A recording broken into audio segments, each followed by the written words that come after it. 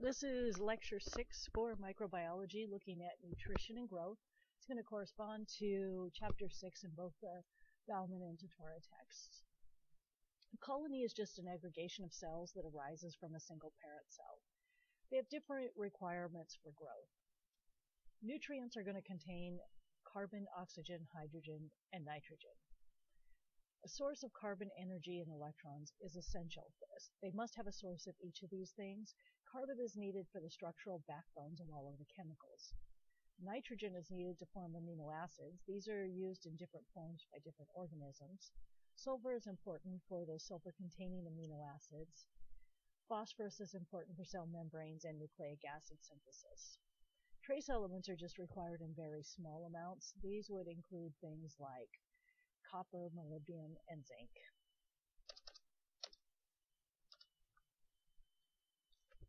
There are many other trace elements depending on the organism. Nitrogen is important because of the amino acids, but it's also important in nitrogen fixation. With nitrogen fixation, you reduce nitrogen gas that starts out as N2 to ammonia, NH3. This provides usable nitrogen to other organisms. This is particularly important in plants when you look at needing to have a source of nitrogen in the soil. It needs to be a usable source of nitrogen for the plant. So other chemicals, carbon, oxygen, hydrogen, and nitrogen make up 95% of cells. But you'll also have phosphorus, sulfur, calcium, manganese, magnesium, copper, iron, and other trace elements. Organic growth factors are essential organic compounds that an organism is unable to synthesize, so they must get these things from the environment. We have different categories for the type of feeder that an organism is. An autotroph uses inorganic carbon sources like carbon dioxide. They're able to make their own food. Heterotrophs have to catabolize organic molecules from other organisms. A chemotroph is going to use redox reactions of organic or inorganic compounds as an energy source. Phototrophs will use light as an energy source. When you start combining these terms, such as here, photoautotroph, this is going to use light as an energy source and carbon dioxide as a carbon source. Chemoautotrophs use carbon dioxide as a carbon source, and they catabolize organic molecules for energy.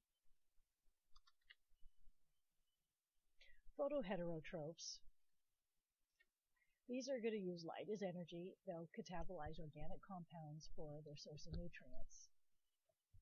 Chemoheterotrophs use organic compounds for energy and carbon. Organotrophs acquire their electrons from the same organic molecules that provide the carbon and energy. Lithotrophs are going to acquire their electrons from an inorganic source. And then the saprophytes are going to be organisms that are going to consume dead matter. They are considered heterotrophs. Source of oxygen is important. Some organisms need to have a source of oxygen. Some organisms absolutely need to avoid oxygen.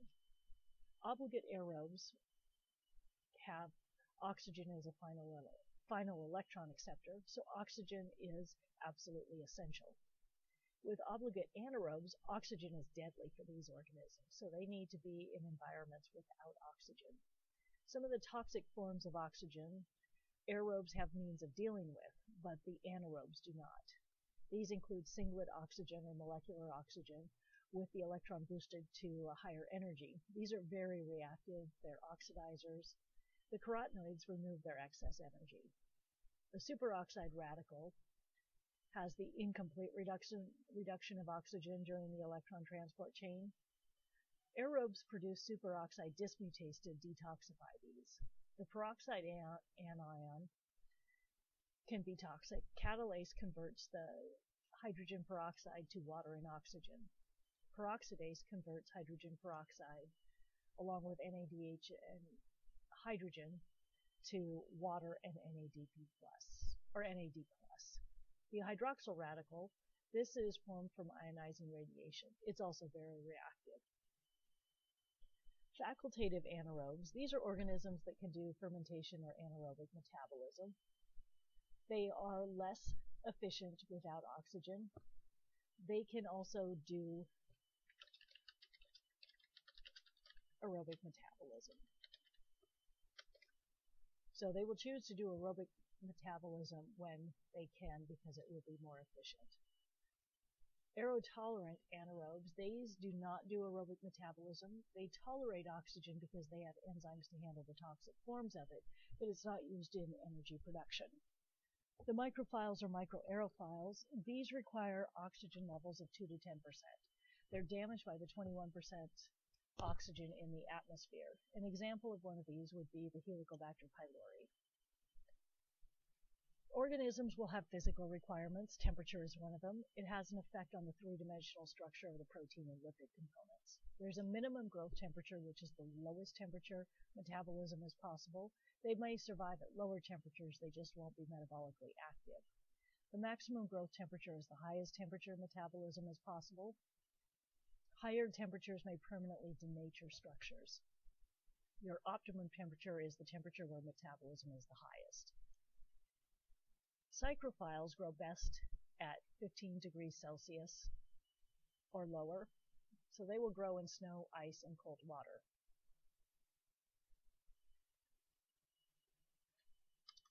Your psychrotrophs, these can grow at 0 degrees Celsius. They may have higher optimums. They usually cannot grow above 4 degrees Celsius. Where you're most likely to encounter these is in low temperature food spoilage. So this is why you can have food in the refrigerator and it can still spoil, is these organisms. Mesophiles like 20 to 40 degrees Celsius. This is where most of your pathogens are. This is also the temperature range the human body falls in. Thermoduric organisms are mesophiles who can survive brief periods of higher temperature. This is why just briefly heating things up will not necessarily kill all of the pathogens. Thermophiles, they like to live above 45 degrees Celsius. You would find these in compost and hot springs. So these are also important in helping to break down sewage. Hyperthermophiles, these are above 80 degrees Celsius. You would find these in submarine hot springs, things like the Pyrodictium. These naturally grow at 113 degrees Celsius, and they can survive up to an hour in an autoclave at 121 degrees Celsius. These are sometimes called extreme thermophiles. So most of these we do not run into and have problems with them being pathogens because 113 degrees Celsius is not going to be something we're going to be running into for temperatures in the environment we survive in. This is a link that just has some more information on these hyperthermophiles. They're kind of interesting organisms. The pH can interfere with bonding, so neutrophiles like to live at a pH of 6.5 to 7.5. This includes most tissues in the body. Acidophiles like an acidic habitat. This would be something like H. pylori, and it does live in a very acidic environment in the human stomach. Alkalinophiles, they like to live in an alkaline habitat. Vibrio cholera is going to be an organism that grows best at a pH of 9.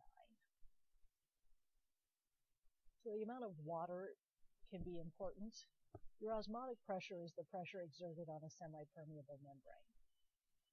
Too much or too little water will affect the cell's ability to survive. Plasmolysis is the shriveling of the cytoplasm due to water loss. So most organisms need to have an adequate water source. Some need to grow under high osmotic pressure. These would be things like your obligate halophiles. They're adapted to this high osmotic pressure, such as in the Great Salt Lake. Some of these can tolerate up to 30% salt.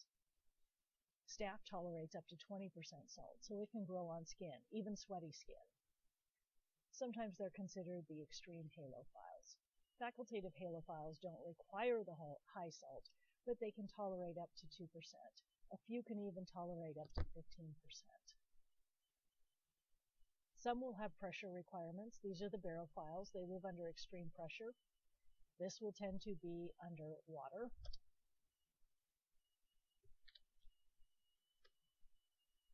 So for every 10 meters of water depth, the pressure is going to increase 1 atmosphere. Some of these organisms are actually being studied for biotechnology and medical applications. They haven't been something we've had ready access to, so they still have lots of potential in terms of being able to help us. So the ecology of microbes can be really interesting. They do live in association with other organisms. Biofilms are created when you have different species that attach as a group. They will display metabolic and structural traits that are different than those expressed by those organisms alone. One of the places where you have a biofilm is on your teeth. This is a time-lapse video of biofilm growing on teeth, and then you can see there's additional information on biofilms here in this video clip. Bacteria can be quorum sensing, where they can respond to the density of nearby bacteria.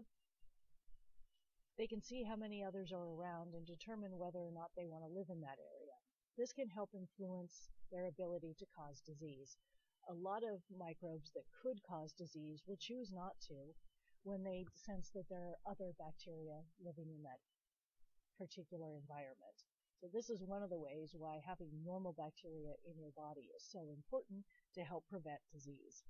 There are some fungi and bacteria that can survive radiation levels that are actually several thousand times what kills humans.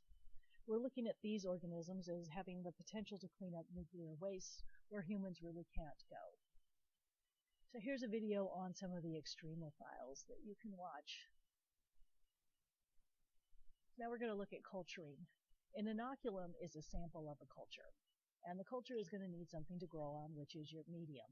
The medium is just a collection of nutrients that allows the organisms to grow. A culture is going to be microorganisms that grow from an inoculum.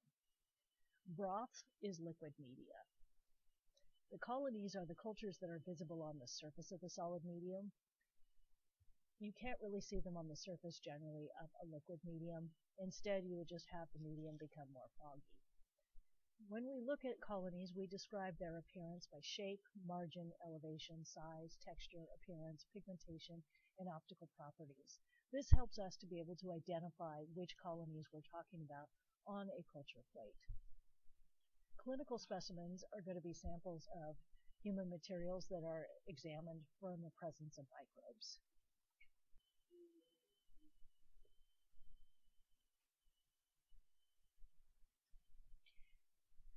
Environmental specimens are going to be taken from sources in the environment. These would be things like ponds, streams, soil, or the air.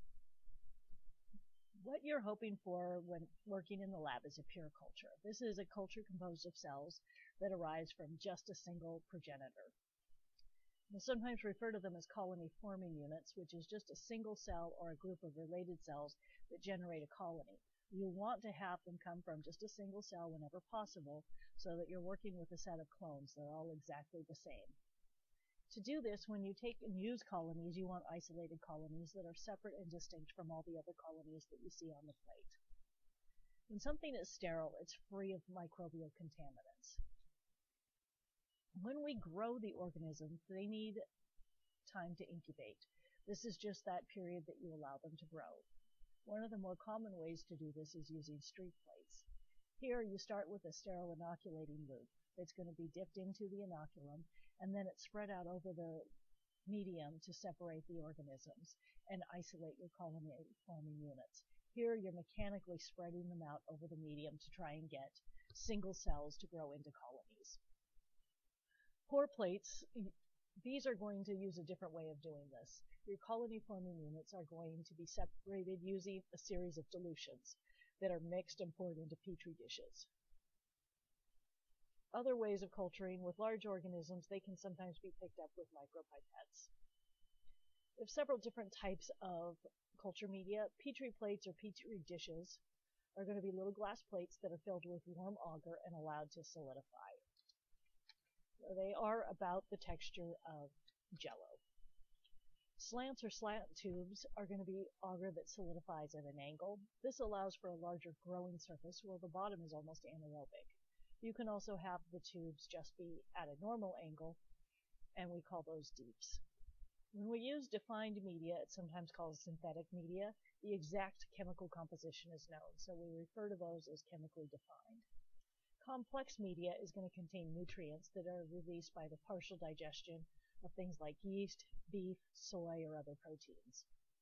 A nutrient broth is in a liquid form, but it can easily be converted into a nutrient agar when the agar is added to be in the solid form. Agar is just derived from seaweed. Selective media is going to favor the growth of some organisms and inhibit the growth of others. Differential media, these can be used to have a presence of a visible change in the media or the colonies as a way to differentiate the different types of bacteria growing. So they will have a different appearance.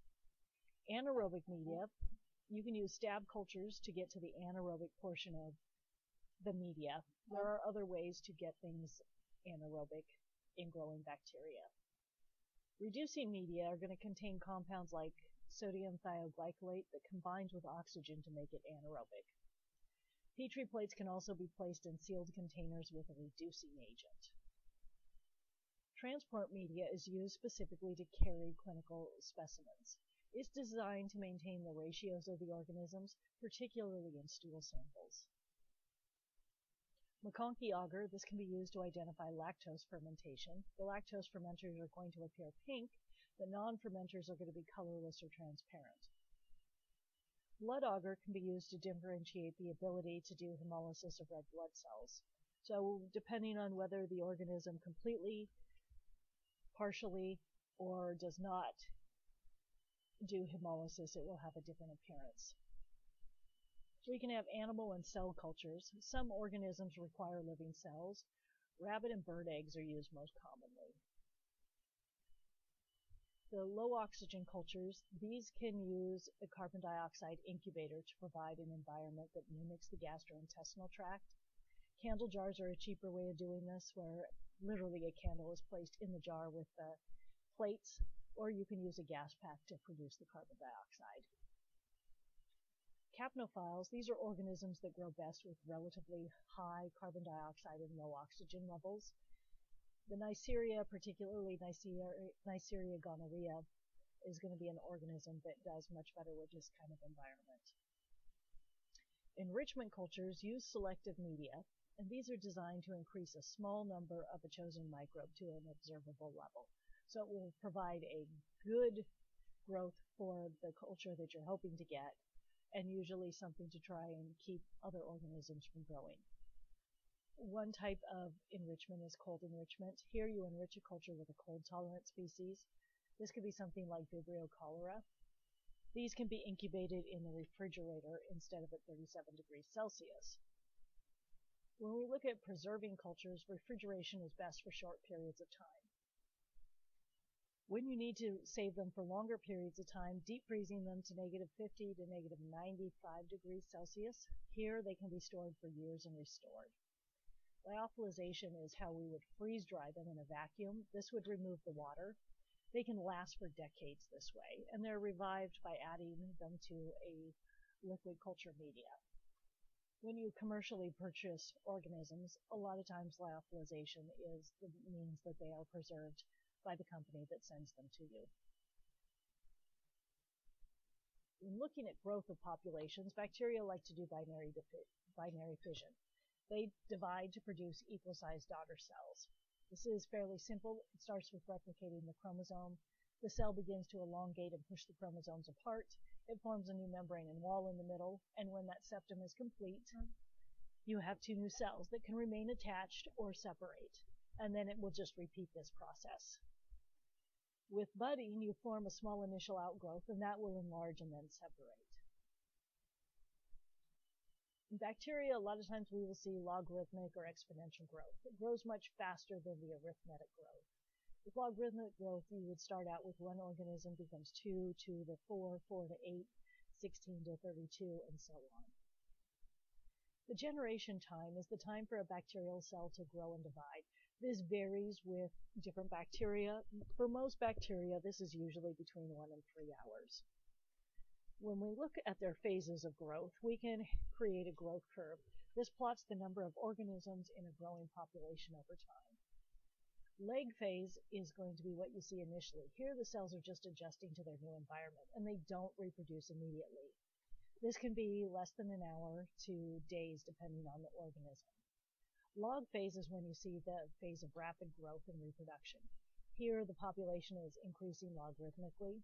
At this point, they're more susceptible to antibiotics. When they're growing rapidly, they're going to take up the antibiotic, which is a poison to them. So the faster they're eating, the more susceptible they are to eating the poison. The best time for staining is also during exponential growth, or the log phase. During the stationary phase, the number of cells dying is equal to the number of cells being produced. Your metabolic rate of the survivors decreases. One way that you can have this occur is to use a chemostat. A chemostat is a culture device that continually adds fresh medium equal to the amount removed to maintain a culture in a particular phase. Typically, you try and maintain it in log phase and postpone the stationary phase. In the stationary phase, what's starting to happen is basically the waste is starting to build up and they're not getting any nutrients. That will lead to death phase, where nutrients are not added and waste is not removed. Here you have more cells dying than are being produced. Some cells may remain alive, especially if they can produce endospores. This is sometimes referred to as your logarithmic decline phase. If we want to count organisms, we have different methods of doing this. Typically, you don't want to just lay them all out and say, okay, I'm going to count you 1, 2, 3, 4, 5, when you are looking at hundreds of thousands of organisms. One way is the viable plate count. Here you count the colonies and you factor in dilution to estimate the bacteria per milliliter in the original colonies. What you do is a series of dilutions, serial dilutions. These can be done using pour plates, or they can be spread over a plate.